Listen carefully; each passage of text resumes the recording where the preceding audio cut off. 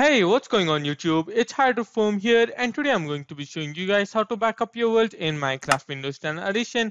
Now it's really simple, and all you have to do firstly is open up the File Explorer that is there in literally every Windows 10 PC and laptop. So it's basically this icon that you can see on your screen right now, and you have to go ahead and open it up. Alright guys, so we are in File Explorer and basically in this PC, alright, so just select whichever folder that you want to store your Minecraft worlds in, alright. So for me, I'm just going to go ahead and choose desktop, and then once I click on desktop, alright, so it should open this. And now what you're going to do is right click, alright, so right click and then go ahead and click on new and click on folders, and then you can name the folder whatever you want. For me, I'm just going to name it Minecraft Backups because this is what it is. And yeah guys, so once we create this, so remember this is your store location. So wherever you want, it can be either in desktop, it can be in documents, it can even be in downloads, although that is a bit weird. But I would recommend that you either choose documents or desktop, either one of these, and then go ahead and create a folder called Minecraft Backups or just Minecraft World Backups, whatever you want. In general, you just have to remember the folder name really. And now we can go ahead and head back into Minecraft Windows 10. Alright guys, so we are back in Minecraft, and now what you're going to do is go ahead and click on play and then select whichever world that you want to back up.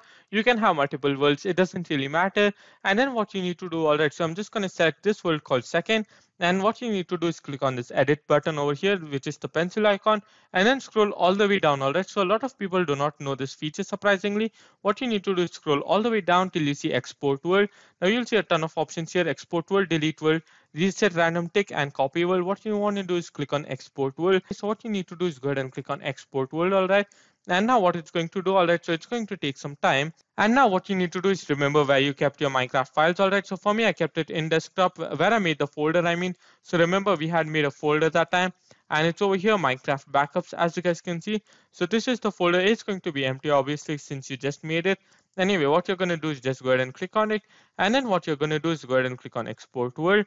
Now it should take some time, and this is the screen that's going to appear. And now as you guys can see, so level export finished successfully.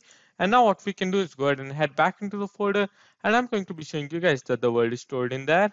Alright guys, so we are back in the desktop folder as you guys can see, and then over here as you guys can see, so Minecraft backups, I'm just gonna go ahead and double click on it. So this is the world second.mc world, and basically if you delete Minecraft and reinstall it, your worlds will be deleted, or if you join the beta. And so if you want to get the backup, this is how you do it. And now what you can do is go ahead and double click this. All right, just go ahead and double click this, and then it's going to open up Minecraft automatically with no problem whatsoever. And now it's going to see level import started and level import finished successfully.